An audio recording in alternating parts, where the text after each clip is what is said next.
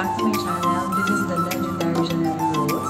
And if you haven't subscribed yet, please do so you can be updated to all of the restaurants that I'm reviewing here in Abu Dhabi. So it's Thursday night today and we will be trying the seafood night of the garden.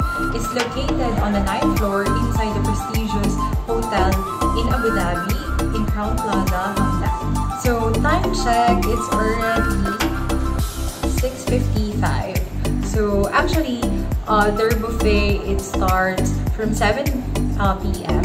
to 10 p.m. And for today, every Thursday, they have the seafood night. So I'm very excited kasi, yun nga, I'm a seafood lover and I really love, I'm so in love with shrimps, with mussels, crabs, yan. So, yun talaga yung kakainin ko for today. So, talagang hindi ako masyadong kumain kanina para ma-enjoy ko. Let's go!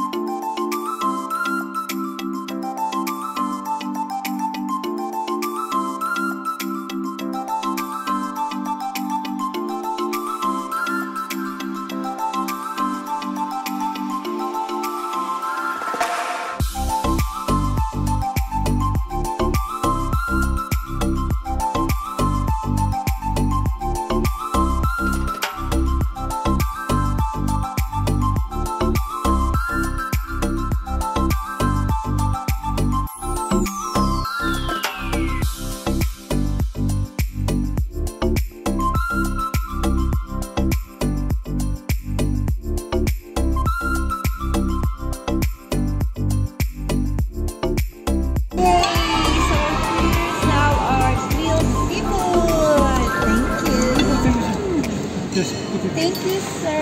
Can you take so fun? The sous chef. Thank you, chef. Here. Thank you. Try the crab. Crab. Shrimp.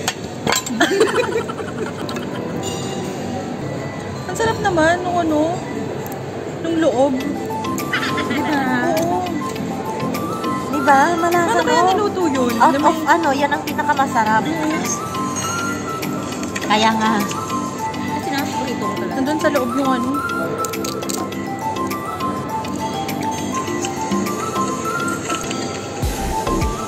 So, hi Mr. Hisham. I would just like to ask the seafood night offer.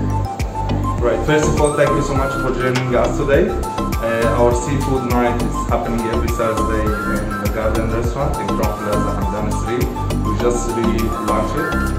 Actually, we've been almost shutting down for a year during the COVID. We just really launched it a few weeks ago. And we have a different options actually with alcohol and non-alcohol. A lot of varieties in the buffet, starting with the salad selections. Then the live cooking station as well. Most of the fish is freshly, and we have also a wide selection of a dessert being prepared by our excellent chefs. We have two different packages, and at the moment we are hosting only every Thursday, and hopefully in future that we can add more team. So aside from seafood nights, or what the garden can also offer? At the moment we only running a seafood night every Thursday, but we opening it daily for breakfast. Breakfast in the weekdays is open from 6:30 morning until 10:30, and the weekend, which is Friday and Saturday, opening until 11 a.m. So we have in Crowne Plaza, we have a lot of dining experience options. We have Chow Gao, it's a Pan-Asian restaurant. We're running also some special team night. We have sushi night every Tuesday. We have Asian market night every Wednesday as well. And we have a duplex brunch between Chow Gao and Spacca Napoli restaurant. Spacca Napoli is well named in Abu Dhabi market, and we're running also a special team night there, like cheese and antipasti every Monday and Wednesday. Plus as well here is our famous pub in Abu Dhabi. Please, we will be very happy to welcome all of you and looking forward to welcome you as well at Crowne Plaza Hamdan. Thank you so much. Thank you, sir. Ayan, so now it's already 15 minutes to 10 p.m. and we already finished tasting the food here in the garden. And just to sum up everything that we've experienced so far is that for the first one, the criteria would be for the ambience. It's very cozy, it's very nice to be here because the lighting is so good, the place is so good.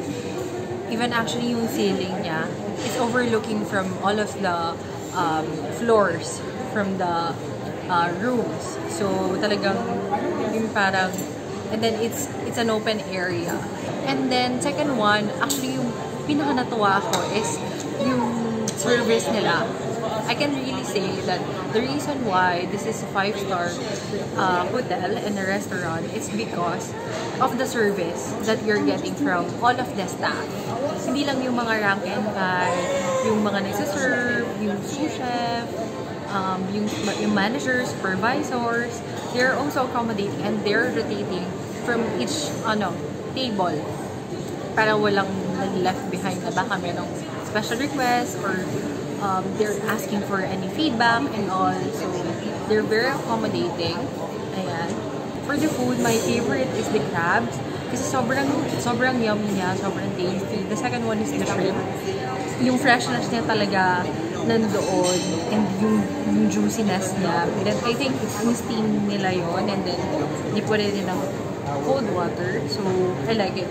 I will surely try it at home. I'll try to do that. And also, yung seafood kare-kare is one of my favorite kasi it's a new dish for me. I haven't really tried. I really love kare-kare, but you know how much I love seafood. That's why it's a perfect combination for me. Ayun, so overall, the garden would want me to, you know, go back to the restaurant and then bring also my friends, and then I would really recommend it to my friends kasi nga overall the quality, the service, the ambience is really a 5-star. So to those, to like all of the staff here at the garden,